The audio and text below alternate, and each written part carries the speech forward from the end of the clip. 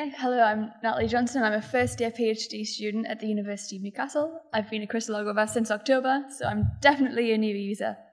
And I'm going to be speaking to you today about a topic of the utmost importance to our community, and that is X-ray origins, protection or paranoia, or to be more specific, how can we ensure the genuineness of diffraction data? And this is something, instead of what we can get out of metadata, maybe it's something we should consider putting in. So the origin of diffraction data becomes an issue if we start saying that the deposition of raw diffraction data is a method to prevent fraud. And this is only a good method if it's sufficiently difficult to produce raw diffraction data. And as Lewis said, it is definitely more difficult to produce raw diffraction data than a fake modified structure factor file. But what I intend to demonstrate today is that it's still a simple procedure, and we can make raw diffraction frames quite easily. So this is something we've discovered as part of investigations into we're looking to improve data processing methodologies. We've been trying to find out the data quality requirements for a good charge density refinement, and to do this we required some software that would allow us to replicate diffraction data, but whilst varying certain things, such as the form of the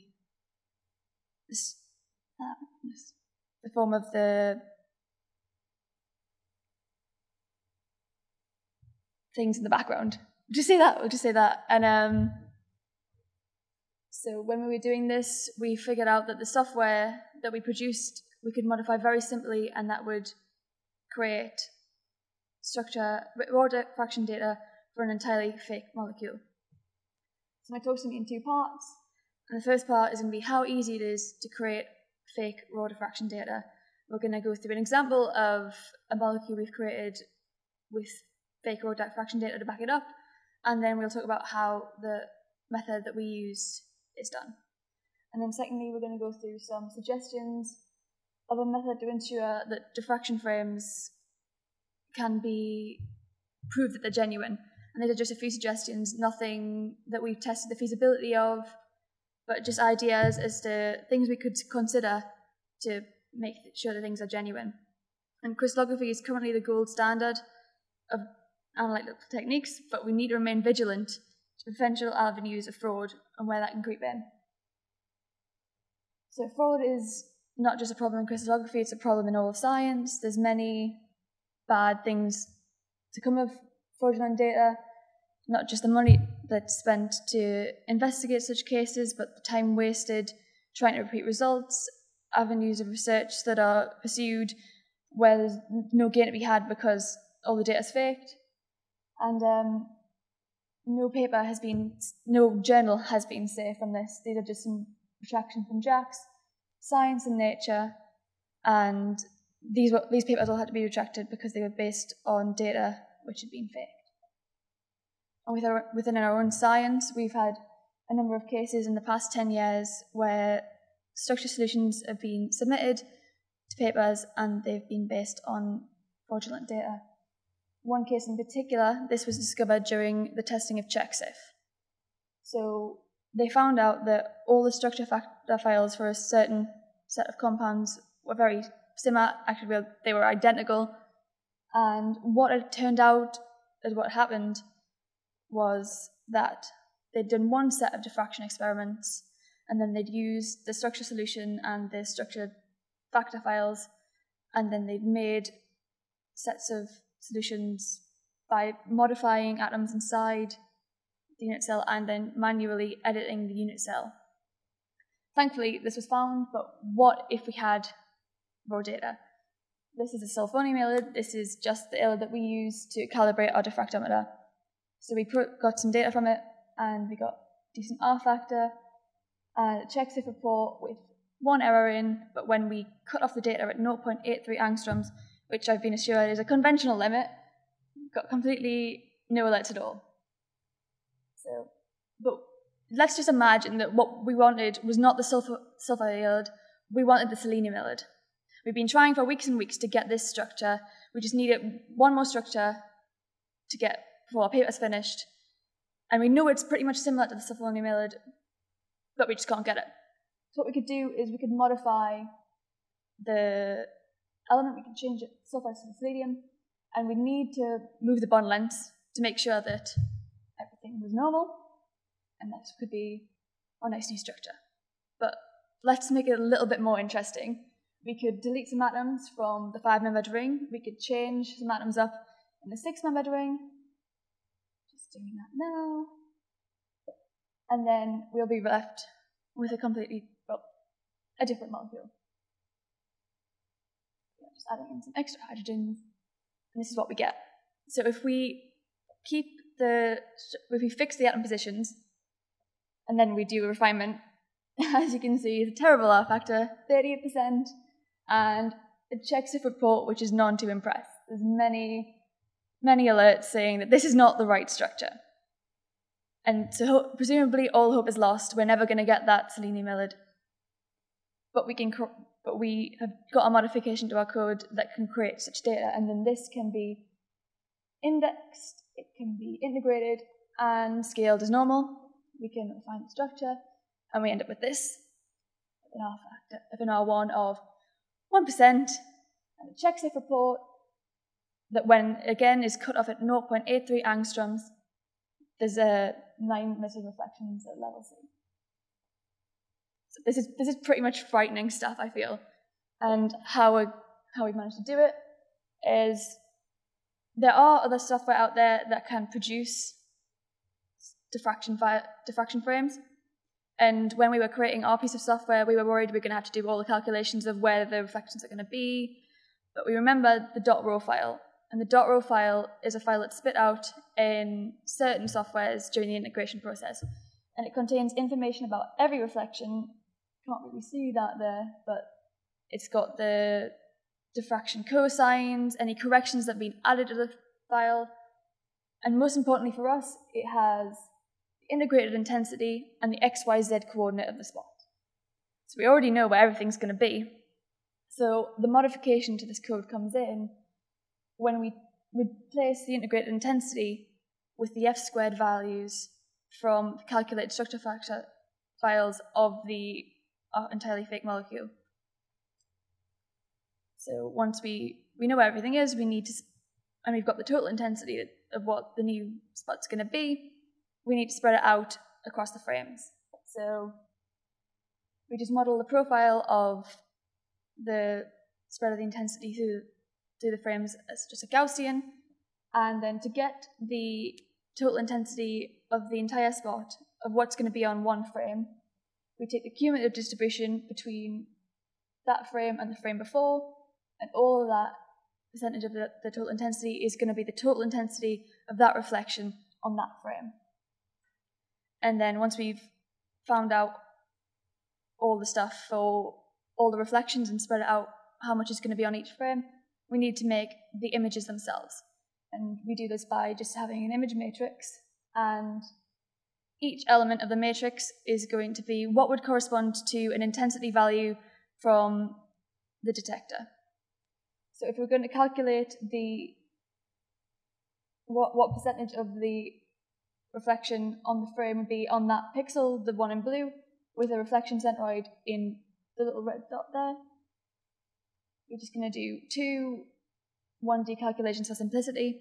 We're first going to calculate the percentage of the intensity on the row that it's on, just the same method using the cumulative distribution, and then we're going to do a similar thing of the percentage of the intensity on that pixel. And then we do that for every reflection that's going to be on that frame, and then we need to add a background. So our model is very, very simple. We just get the computer to calculate a random number between 0 and 5, and then add a different random number onto every pixel. And then we've got a frame header. We're using .sfrm. So because we've got the original data from the real run, we can use most of the data from the frame header. We've got all the angles are going to stay the same. We just need to make a few edits as to like how much the total intensity count is going to be. We just change a few things. And then we need to encode the image format. But as you said before, all these image format files are very well documented. So we know exactly what's going to be in, and we know exactly what kind of format we need the image matrix to be in. And this is a comparison of some frames. This is the real data and the replica over there. And you might be able to see that the real data has slightly more, the background's a bit more noisy. Obviously, in the replica data, the spots are a lot more perfect. And you might be able to see that the spots seem to remain on the replicated data for a little bit longer than they do in the real, and that's because we don't take into account the kind of, what would be the Lorentz correction of how long the spots are going to be depending on what position they're in. So we should really be asking ourselves, is there any point in depositing raw diffraction data if we can't prove that it's genuine? And just creating a new molecule isn't the only thing we could do. If we've got really noisy data that's getting a terrible R1, we could use that code to just recreate the data and then get a better refinement. You could invent an entirely new polymorph by doing some calculations to find a new energy minimum and then moving things around in the unit cell. One thing about our method is that because we're basing it on an original piece of data, that the unit cell is going to be the same size for both of these things. But if you're doing it on a data set that hasn't been included in the CCDC, then who's to know? So there's a few things of how we could detect fraud within raw diffraction frames. And most extreme, we could encrypt the entire frame. So the fraudsters would have to know either what was inside the frame, or they'd have to be able to encrypt it completely. But of course, it's going to come with some downsides. It's going to slow down any kind of software to process it because every single frame has to be decrypted. And then it could also hamper the detection of current and new diffraction frame formats. Because if nobody's allowed to know what goes on inside it, then we can't get anything out, and it's going to hamper any kind of metadata things if people can't get inside the frames in the first place. So perhaps some kind of encryption within the frame header.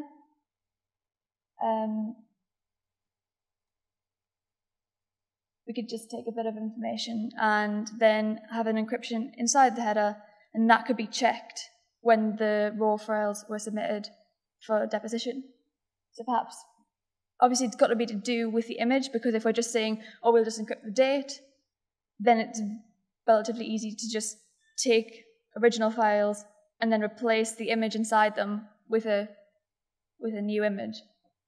And so we could take maybe some values of the intensity of the pixels within the image, and we could get those numbers out, and then we could encrypt those, and those could be checked. But again, if anybody knows, or how well known this is, they could just keep these pixels the same when they recreate the data from any original data. So we could maybe add some information. In the art world, fraud is prevented by, they try to prevent it by taking a photograph of the picture without its frame. So any kind of information around the outside of the frame will only be known to people who have access to the catalogue. So we could maybe do a similar thing, because obviously in a gallery, you're only going to see it in its lovely picture frame.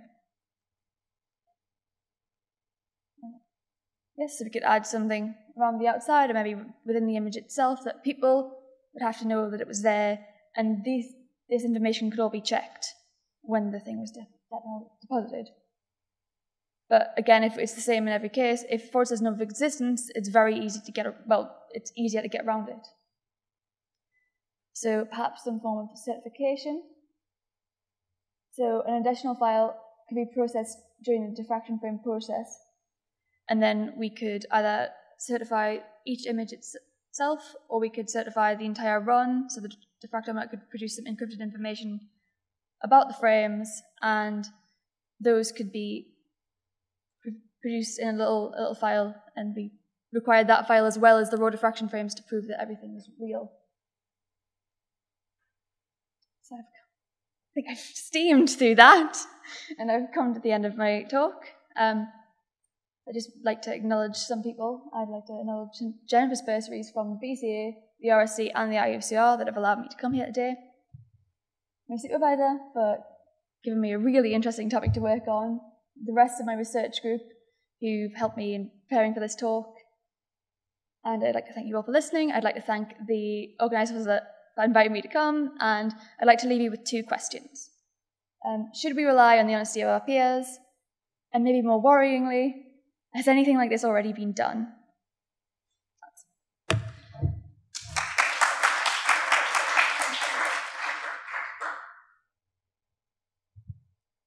You got any easier questions for us?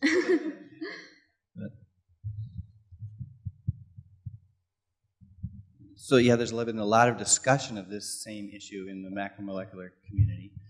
I'd say that the conclusion is a sophisticated and dedicated person who wants to commit fraud, you cannot stop them. I actually like your last idea the very best, because if a equipment manufacturer puts the stamp, does a hash of the images and puts a stamp on it, you have to go way back in. It's really a lot of work to commit fraud at that level.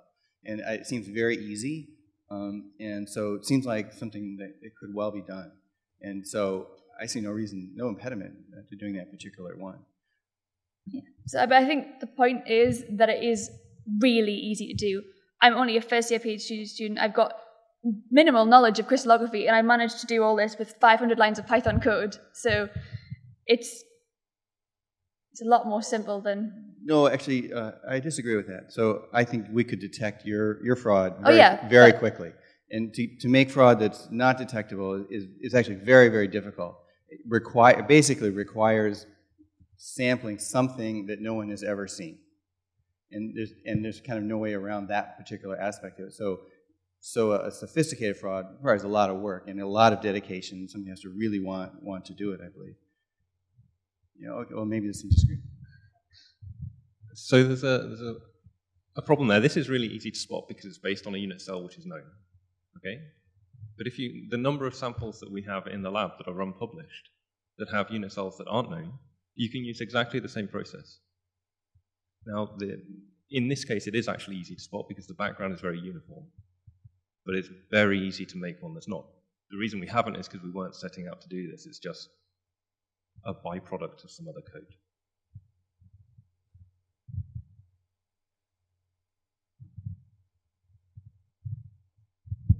I think that fraud is really infrequent. Yes, it happens, and it hurts us a lot. And I do not know how much we should fight with that. I mean, we should fight a posteriori, not yes. I mean, after the fact, after the crime. It's difficult, but you see that I see the accessible set of experimental data as a way to find how to do experiment better. And also, people are making mistakes. We are all making mistakes. Yes? When I see some of my data, which I have done 10 years ago or 15 years ago, I was very naive or very stupid or whatever. Yes, and we all have these problems. And it's not, I do not see that as a way to show that we can do things better, because we can. We now can do things better. And in the future, others will do things better than we are. And we all have to learn on mistakes. And obviously, it's better to learn on somebody's mistake than on our own mistake. Yes, and this is what Bismarck said, that I was better than others because I always were trying to learn on other people's mistakes. Yes, it's not, I'm not as smart, I am learning on my mistakes. So if I'm maybe allowed the chairman's privilege. So there's a point of philosophy here, I think, which is the process of science, the Popper hypothesis-driven and the process of induction-deduction from large data sets, which you might call the Darwinian approach. So at its heart, you had the wish to make a compound and a structure which completed a series. So it was a beautiful fit to your wishes. And it was therefore a bit like the Henrik Schoen nanomaterials fraud. So I think it tells us something about what is publishable and what is interesting. You know, if it's that last piece of jigsaw which makes the perfect fit, maybe we need a test which assesses that. Anyway, I said there was an even more difficult observation to make. But I mean, at the moment, we don't require any raw data to back up any structure files that we're submitting, right? So.